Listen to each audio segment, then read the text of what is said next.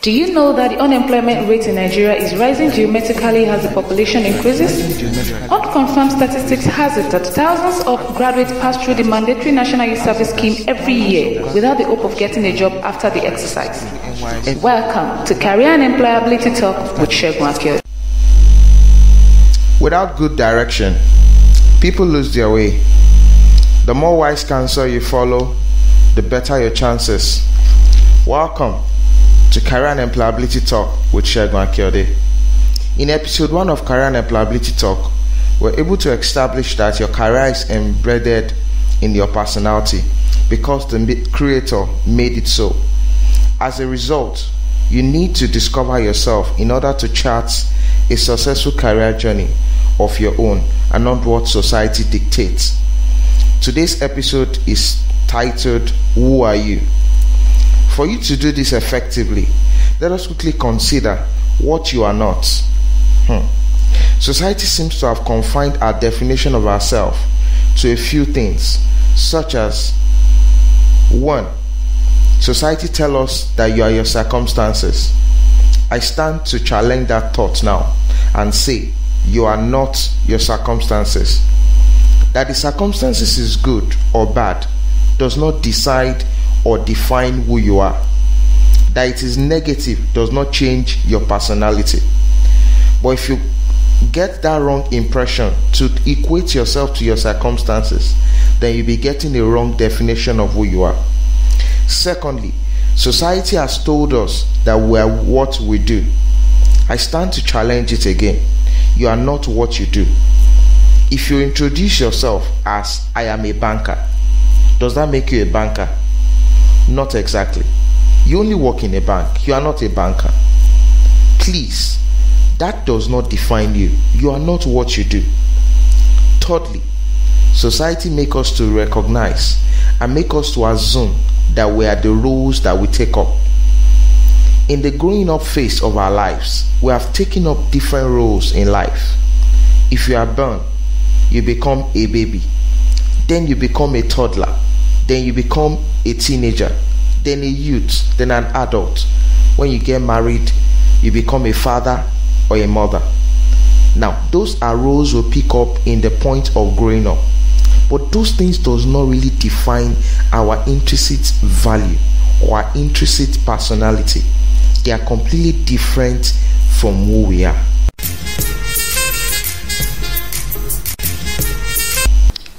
Now, the major reason why we have to look at some of the false identities which society has impounded on us, has been able to confine on us, is the fact that once we're able to loosen our grip on those false identity, we will be able to open ourselves to exactly understand who we are. So once you understand that those false identities are not who you are, then it gives you a clearer understanding, and it gives you the ability to be able to understand yourself. And one thing that is very key is that self-discovery is a process and not an event. You don't understand yourself or discover yourself in one day. It's going to take series of steps, series of missteps to be able to understand yourself. It's not an event, it's a process. And it's something that continues even in the course of your life. So even at the point of getting or deciding on a career, even as you make that decision, there's going to be continuous discovery. The process of self-discovery is even very critical, even in a job interview. Permit me to share a scenario with you. Weeks ago, I was in an interview session and I was interviewing a couple of people. At least I've been able to interview a couple close to 10 or 15. And a certain candidate walked into the interview room, and I noticed something that was so much different about that individual. I could not really put my finger on that situation until when she started speaking. And at that point, I asked her a simple question. I said, "Can you tell me about yourself?" As I've asked other candidates even before that particular individual came in. And she started, "My name is Jade Sola Williams." She began, "My friends call me Jade. I love meeting people, and I believe I can be the best in whatever I put my mind to. Although I studied biochemistry at Waterloo University, my passion is journalism.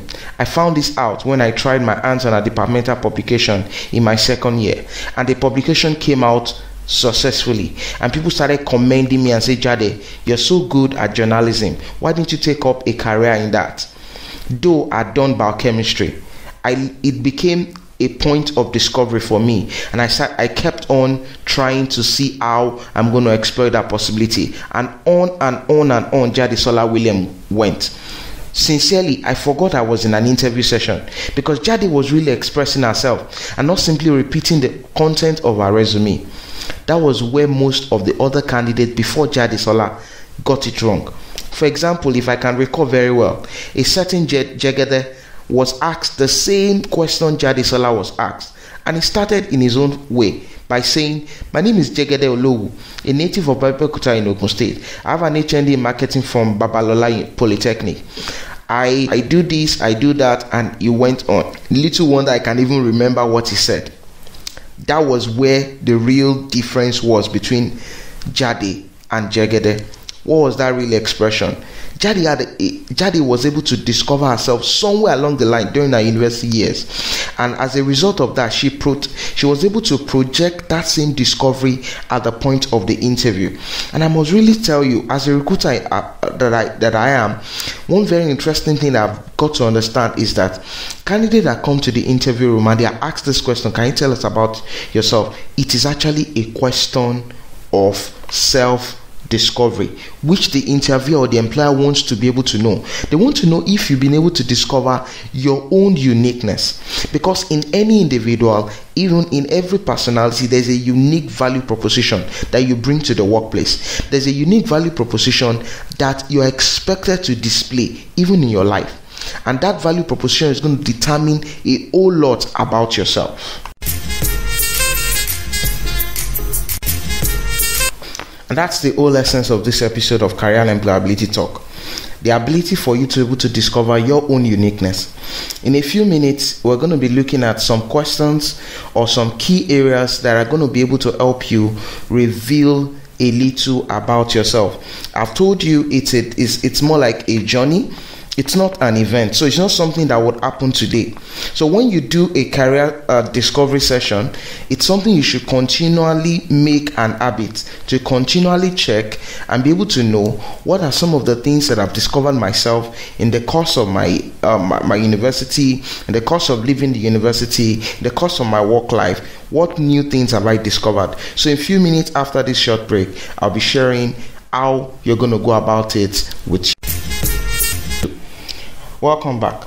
Now, the various areas which you're going to be looking at, which are more like indicators in the journey of self-discovery. One thing that you should know is that self-discovery starts with self-assessment, because that's the very first start. So now, what are those key indicators? One, your values, your interests, your personality, and your skill. Now, in the school of self-discovery, there are various theories. Basically, I don't want to bore you down with the theoretical points, but I want to make it as simple as possible. That's why I've been able to reduce it to these 4 indicators.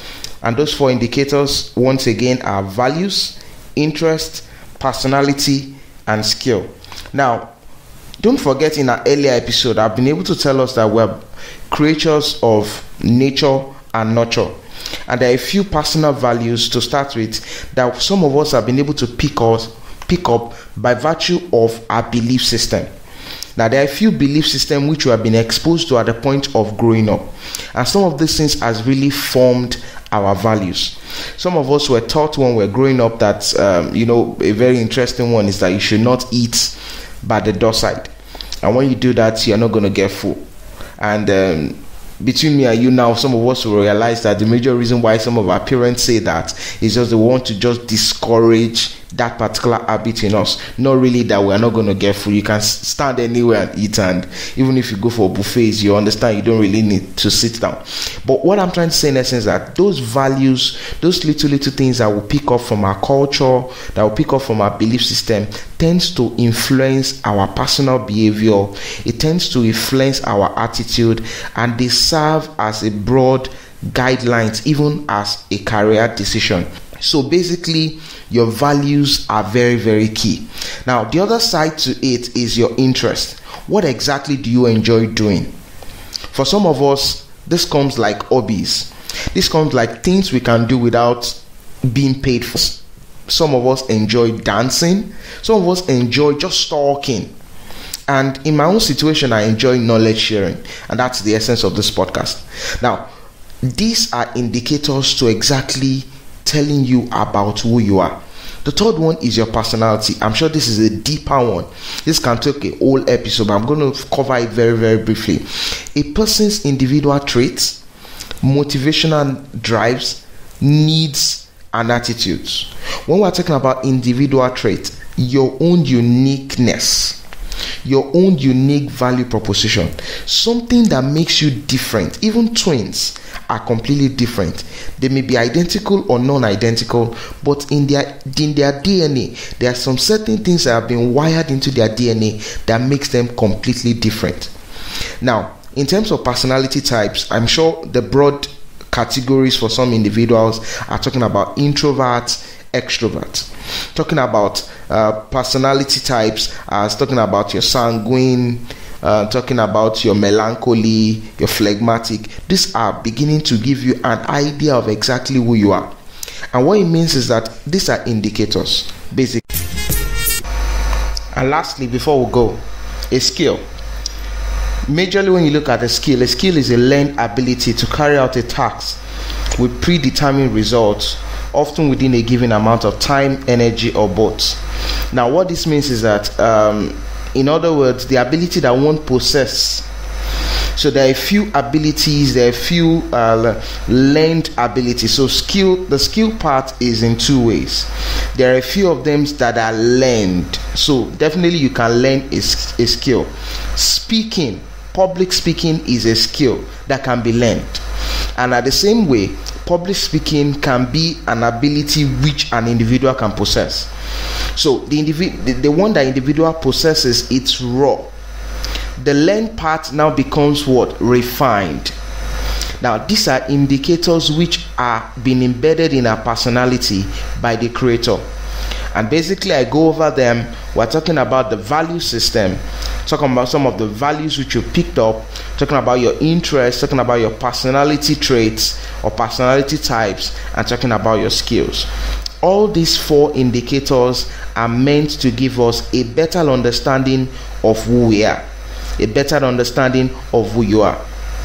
And let me say, an understanding of this individual trait gives you a comprehensive picture of yourself and what is important to you in life, which you can then apply in determining your career fit. It's been a very great time today on Career and Employability Talk. A few recap before we go for today. One, we started out by letting you know why there's a need for you to discover who you are. We went ahead to look at some of the things that you are not. You are not your circumstances, you are not what you do, and you are not the roles. I went ahead to look at why self-discovery is good, even at the point of a job interview. The whole essence is able to help you understand that your own unique value proposition is what you bring to the table, even in the workplace. And in closing, we're able to look at the four key factors in discovering who you are. We looked at values, we looked at your interests, your personality, and the skills, both learned and acquired. Now that we've been able to look at these things, I want to believe that you are better equipped to be able to define yourself, because it's a journey of self-discovery and not an event. And as I always say, we are all works in progress. Thank you for today. See you next time.